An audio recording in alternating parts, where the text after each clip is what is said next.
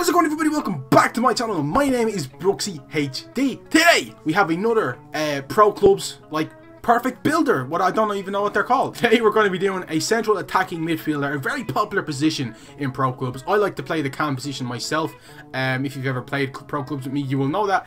And I have a few tips for you guys and a few builds that I'm going to show you right now. But as always, before we get into this video, if you are new around here, hit that subscribe button. But if you also hit the like and you comment down below, you'll be entered in with a chance to win a £25 gift card on Xbox, PlayStation, or PC, or iTunes, whatever the heck you want. I don't really care. As long as you do them things, you like, comment, and subscribe, that's all that matters. And also, if you missed episode 2 of the Watford Career Mode, that one went up earlier today, so I hope that did well. If it didn't, I don't really care. I'm still going to go through it. Let's get into this video. So there's a few ways you can play the cam position. There's one that most people will want to use, and I'm going to show that first, which is firstly position, and obviously role has to be midfielder and central attacking, but your playing style is going to want to be playmaker, because you get more dribbling, you get better passing, and you just get a more all-around better center attacking midfielder. And in my opinion, for the physical, you want to go 5'10" and you want to go 180 pounds. Now the reason I go 5'10" and 180 pounds is because you want to be a central attacking midfielder. Yes, fair enough, but you also want to be a midfielder, so sometimes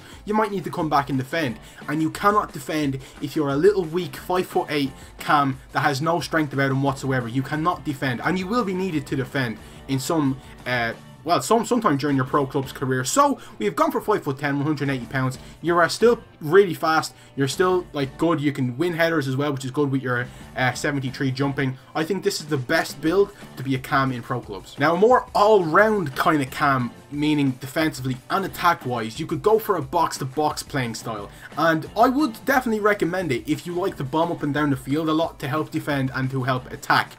This would definitely be the best position for you. And for the physical, I would only go 1 inch taller for 5'11", 180 pounds. You are still fairly fast, you're a bit stronger, and you can do that box-to-box role a lot better from the centre attacking midfielder. And they are the two builds I would recommend for you at cam. Once again, pro clubs is all about who you play with. You can be the best player in the world, but have absolutely awful teammates that cannot do anything, and you don't cohese together, which makes you a really bad pro clubs team. And hopefully these builds can make you better. So if you want to see another pro clubs build, tell me which one you want to see, whether it be wingers, whether it be just a normal centre mid, a CDM. I could even do goalkeeper, although I don't play goalkeeper a lot. I can give you my opinions on that if you want.